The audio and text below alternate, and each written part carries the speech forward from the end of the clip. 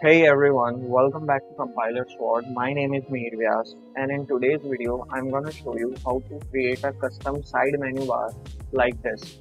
So in this screen, you can see we have a navigation button, and when I click on this button, the UI view will appear. So this is our side menu bar. So let's see how it's work. So in our Xcode, I already did create a view controller and embedded a navigation controller in it. So we have our navigation bar here, and now we add a bar button item. Okay, and I also select an image for this. So I have an image for the side menu bar, and now again we create a UI view for our sidebar. So set the constraint for top 0, leading 0, and bottom 0, and also select the width by 240 or whatever you want.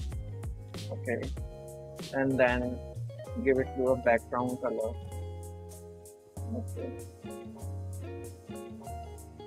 alright, so we have our UI view, we have our navigation item. So now we write a program to animate this. Okay, so now we connect our outlets and the actions.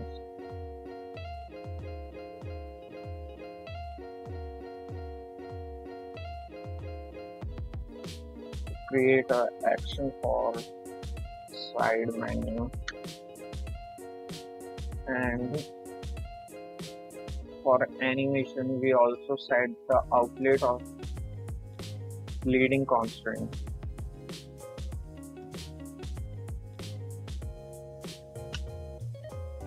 Okay, and now one more thing, for hide this UI view we set the x-axis for -240 and set the constraints. Okay, so in our view controller, first we create a variable as a boolean value, like variable my side menu equals to false. Okay, so inside menu we create a condition like if my side menu is false, then leading constant dot constant equals to -240, else leading constant dot constant equals to 0. Okay, and here my side menu equals to not showing my side menu. So this 3 lines of code animate the UI view for the side menu bar. So let's run our code and see how it's work.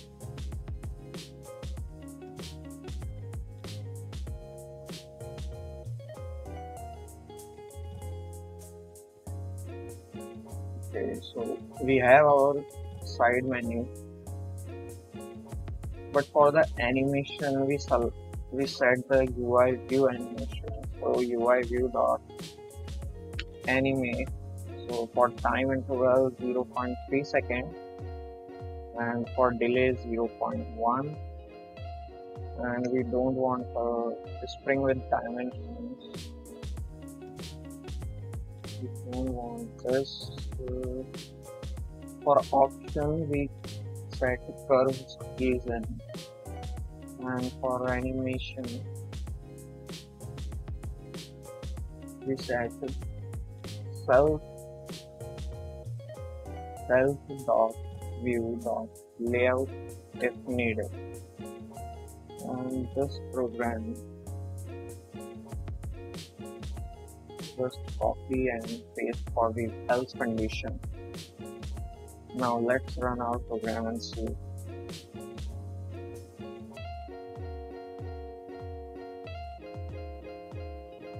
Okay, so you can see that we set our delay pattern and with duration, so this sidebar comes with the animation. So for more customization, you can also add some UI buttons on it. So just go to the view controller and first select your view and just give it the zero height, zero x-axis, and then you can set the UI buttons here.